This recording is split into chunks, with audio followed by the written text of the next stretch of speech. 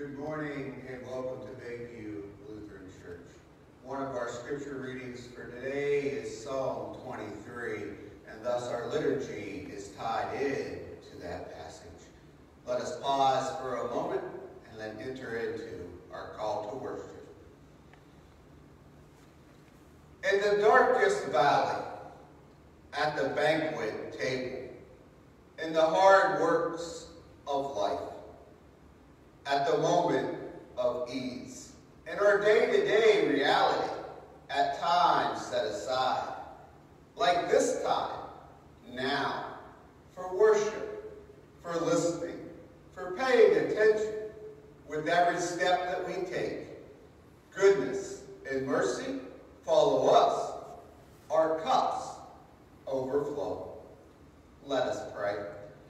Loving Shepherd, you know our names, and you care for us. When we face darkness and death, walk beside us. When we hunger for your love, fill us with your presence. When we are fearful, feed us at your table. May we dwell in the house of goodness and mercy all the days of our lives. Amen. Our confession is like a shepherd. Lord, like a shepherd, you never stop searching for your people. You care for us, anticipate our needs. Before we recognize we needed your grace and love, Jesus gave his life for our forgiveness. We confess that we need your forgiveness. We confess our sins. You are the shepherd, and we are your flock. But we admit, at times, we have tried to take your place and take control of ourselves. We admit that we do not always trust you. Your good news to us is too good for us. At times, we have pleaded with you to care for us, but we have held back from caring for others and ignored the needs of others. Lord, have mercy upon us. Forgive us in the name of Jesus. Loving Shepherd, teach us by the Holy Spirit to follow you in the days and the places of the weeks ahead. Through Jesus Christ we pray. Amen. Now hear these words of assurance. Merciful and loving God, we thank you for your never losing hope for us. When we are lost, you are there on the lookout for us. Bring us back to you like the good shepherd that you are. Your word tells us of the joy in heaven that awaits us. May this joy flow into our lives each day and be faithful, reacting to the world around us. Thanks be to God, our great shepherd. Our gathering psalm, good Christian friends, rejoice and sing, verses 1 and 3.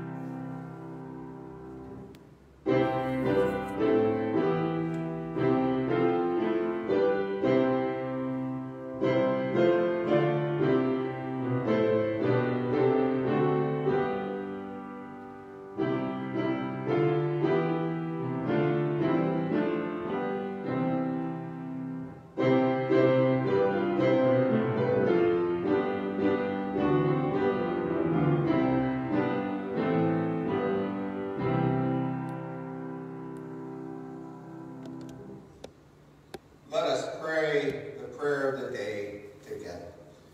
Good shepherd of the sheep, you seek the lost and guide us into your fold. Feed us, and we shall be satisfied. Heal us, and we shall be whole. Make us one with you, for you live and reign with the Father and the Holy Spirit, one God, now and forever. Amen. A reading from Psalm 23. The Lord is my shepherd, I shall not want. He makes me lie down in green pastures. He leads me beside still waters. He restores my soul. He leads me in the right path for his name's sake. Even though I walk through the darkest valleys, I fear no evil. For you are with me, your rod and your staff, they comfort me. You prepare a table before me in the presence of my enemies. You anoint my head with oil, my cup overflows. Surely goodness and mercy shall follow me all the days of my life, and I shall dwell in the house of the Lord my whole life long. The word of the Lord. Thanks be to God. John 10:11 through 18. The Holy Gospel according to John. Glory to you, O Lord. Jesus said, I am the good shepherd. The good shepherd lays down his life for the sheep. The hired hand, who is not the shepherd and does not own the sheep, sees the wolf coming and leaves the sheep and runs away. And the wolf snatches them and scatters them. The hired hand runs away because a hired hand does not care for the sheep. I am the good shepherd. I know my own, and my own know me, just as the Father knows me, and I know the Father. And I lay down my life for the sheep. I have other sheep that do not belong to this fold. I must bring them also, and they will listen to my voice. So there will be one flock, one shepherd. For this reason, the Father loves me, because I lay down my life in order to take it up again. No one takes it from me, but I lay it down on my own accord. I have power to lay it down, and I have power to take it up again. I have received this command from my Father. The Gospel of the Lord. Praise to you, O Christ.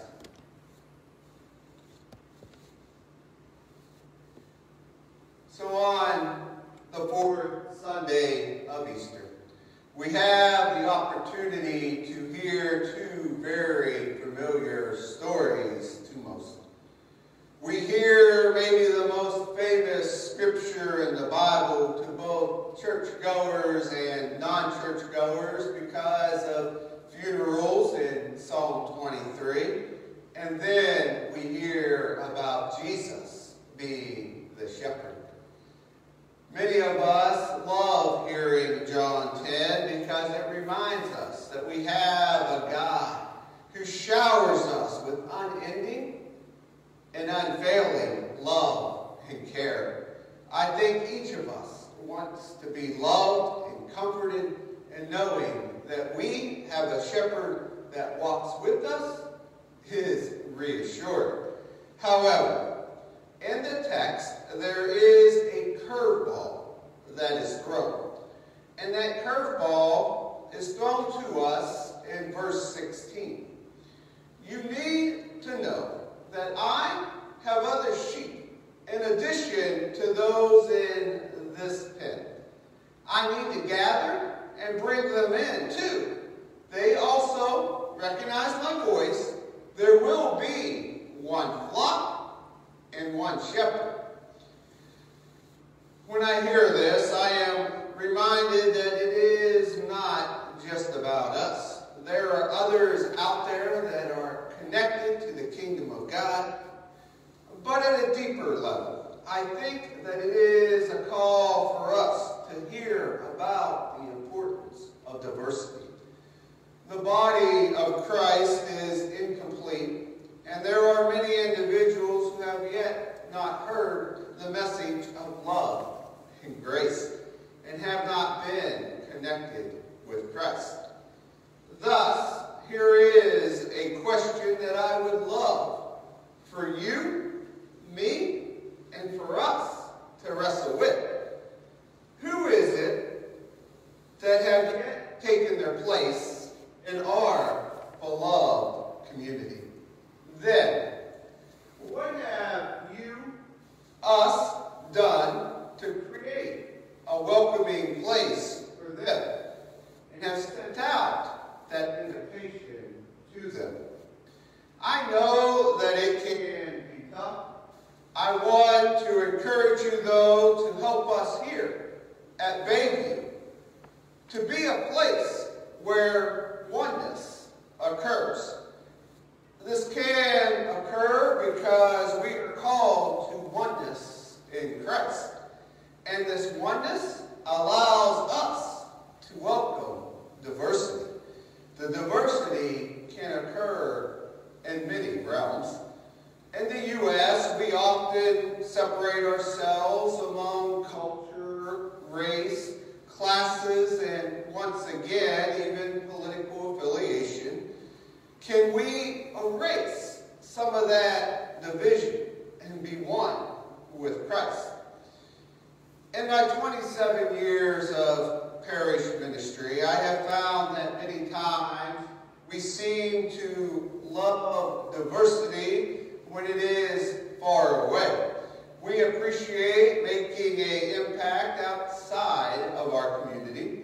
We will send people and money across borders, but to do that within our own community borders can be challenging at times. So let me be bold and please dream with me and let us find ways where and how that we can reach our immediate neighbors and bring them into the fold. Once again, I believe that the service team will bring us opportunities to connect and serve. I will encourage them and to you to be involved in our own backyard. I think that sometimes when churches place many arm length or distant projects on the table, that it allows us this security of loving our neighbor without seeing our neighbor. So can we be challenged to see our neighbor? Jesus laid down his life for the sheep and is the great shepherd. May we be a guide and point them to this great shepherd. The divisiveness that is occurring is contrary to this divine call. So what does that mean for us? When Jesus speaks of one fold that belongs to him, the Good Shepherd, it means that we must love our neighbors in all of their diversity. As I write out this sermon and give it to you, I am laughing a little bit on the inside. On Wednesday, when I met with the local pastors for our text study and we discussed what we were preaching on, I told them boldly that I was preaching on Psalm 23. That is the reason that every piece of liturgy is centered on that text. Yet, I have not touched that text. I guess that the Holy Spirit had a different view as I wrote these words to speak to you. But I do want to share with you the words of Psalm 23 in a different light and give you an insight that I found and that I am hoping will speak to you where you are at today. God, my shepherd, I don't need a thing. You have bedded me down in lush meadows. You find me quiet pools to drink from. True to your words, you let me catch my breath and send me in the right direction. Even when the way goes through Death Valley, I'm not afraid when you walk at my side. Your trusty shepherd's hook makes me feel secure. You serve me a 6-course dinner right in front of my enemies. You revive my drooping head. My cup brims ends with a blessing. Your beauty and love chase after me every day of my life. I'm back home in the house of God for the rest of my life. When I was at Glass Coffee House prepping for the sermon and thought that I was going to preach the whole sermon from Psalm 23, the line in this translation that jumped off the page were these 12 words. Your beauty and love chase after me every day of my life. Now, many of you probably memorized Psalm 23 in the King James Version. Thus, you are more familiar with these words. Surely, goodness and mercy shall follow me all the days of my life.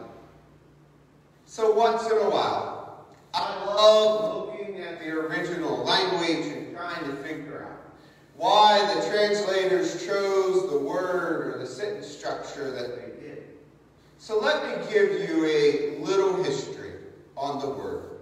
The word in verse 6 is radaf. The Message translates it chase. The King James translates it follow. The best translation for the word is probably pursue. Thus, chase may be more accurate, but here's the kicker, in my opinion. This verb is surprising, very choice, because the word is usually used for enemies that are chasing down the psalmist with the intent to overtake and destroy. Then one more word, and I will wrap it up. I promise. Ak. Ak is the word that is translated as surely. The better translation would probably be only. So what does this mean for us? Only God is chasing you down. God's love and God's grace is pursuing you. No matter what you do or where you go, God will continue to pursue you. Thus, as you are on this journey of life, know that God is indeed with you on this journey. Amen. Our hymn of the day.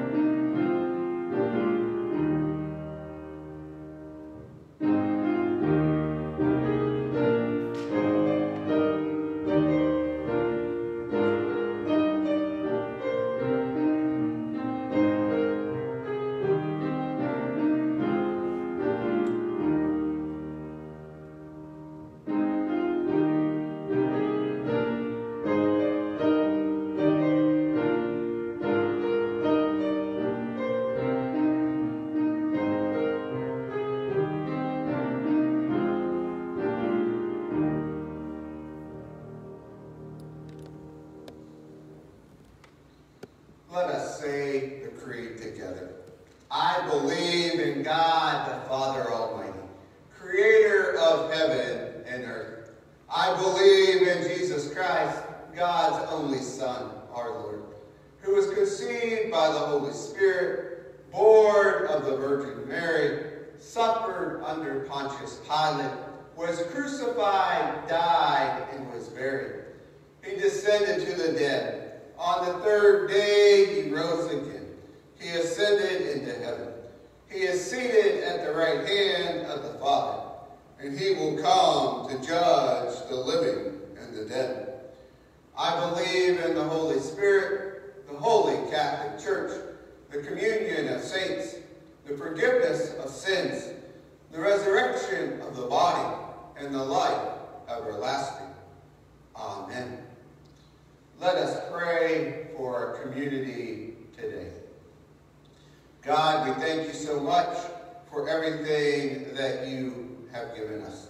At this time, we ask you to be with those we lift up in prayer. We ask you to be with Paul, Donovan, Vicky, Mimi, Janet, Deanne and Chris, Kevin and Kathy, Stephen, Dan, Sasha, Fred and Darlene, Sandy, David, Rusty, Shelby, Caleb, Rich, Marlene, Carl, Dan, Tisha, Jen, Dale, and the family and friends of work. Amen. Once again, I just want to pause and give a moment of thanks for each and every one of you who have given of your time, your talent, and treasures. Let us offer up our offering prayer. God of love, you abide with us. You provide for all of our needs and guide us in your ways. Out of gratitude for your care, we bring our gifts before you. Use them for your work of care, that all may feast at the table of abundance. Walk without fear and drink deeply from the cup of compassion. Amen.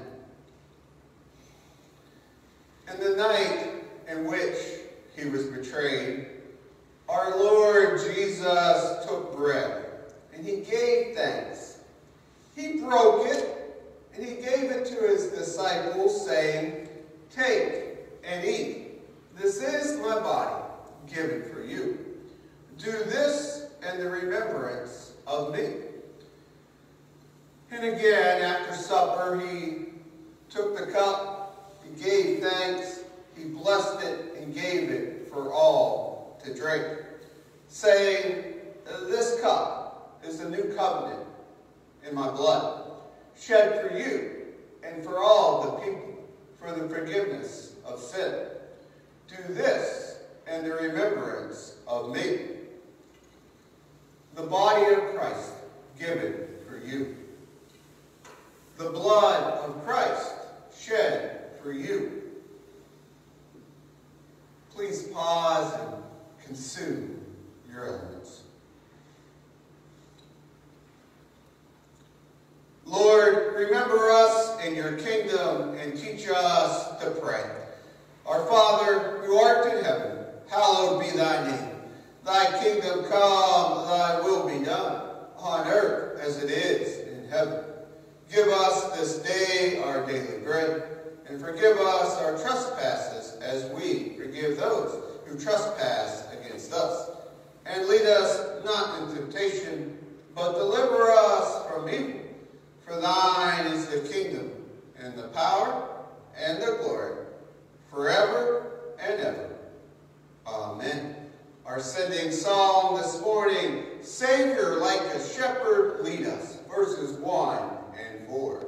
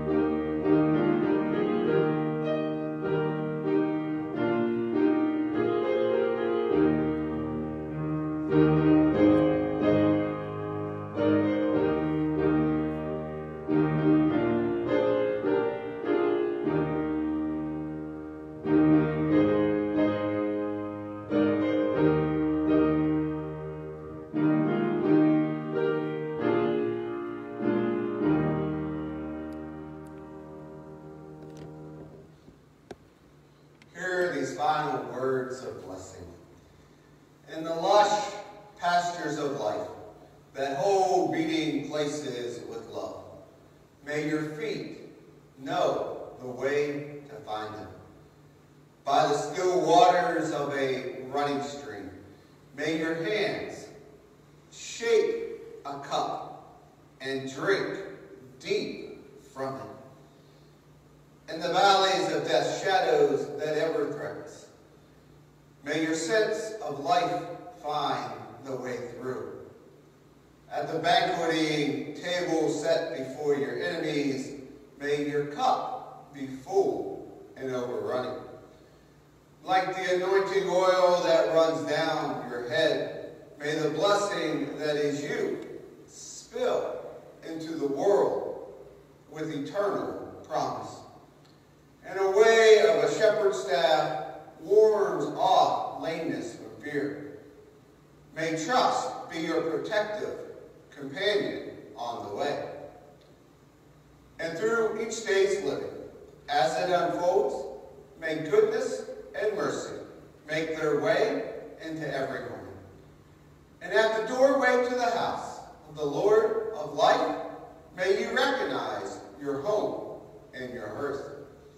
And in the song that makes a dwelling place in your heart, may its music rise and its song. Join me in the dismissal. Alleluia! Christ is risen. Christ is risen indeed. Alleluia. Go in peace. Share the good news. Alleluia. Thanks be to God. Alleluia.